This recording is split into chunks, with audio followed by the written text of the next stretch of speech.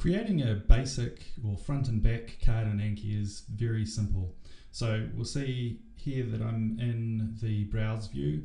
I'm going to go to the top and click add to add a new card. I'm going to make sure by clicking in the type field that I'm selecting a basic note type to make a basic front and back card. And we'll see that when I select that we have a front and back. I'm also just going to make sure that this card is going to be added to the deck that I want it to, so to subdeck 1. Now you can type in the front and back of the card, so this is the question of the front and an answer on the back.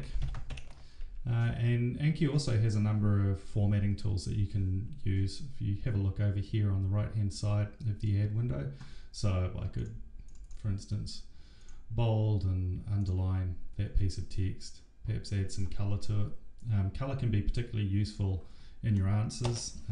If you have a chunk of text, it is often useful to highlight key words in that text so that when you're coming back and you're studying the card, you can check the answer very quickly just by scanning over those keywords.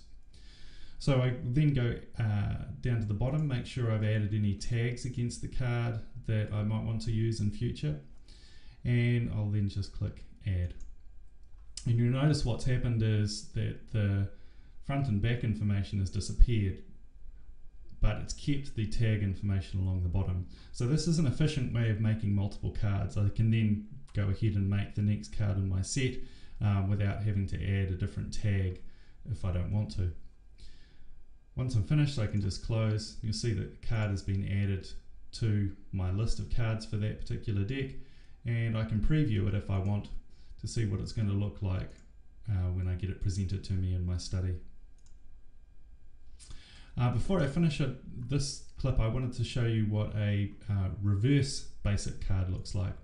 So I can add another card. I'm just going to select the reverse option for basic here, and I'll pretend we're entering a definition style card. So this would be the term in this case, and then this would be the definition.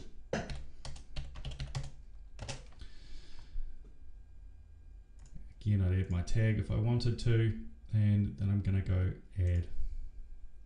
I'm going to close out of here, and you'll see what's happened is it's actually created 2 cards for me. So I made 1 card, but it's created 2. And if I go and preview that, it's going to show me on the first card the term and then present me with the definition. But it's also created another card which presents me with the definition first and then asks me for the term. So as I mentioned in an earlier clip, these can be really useful for your glossary style questions.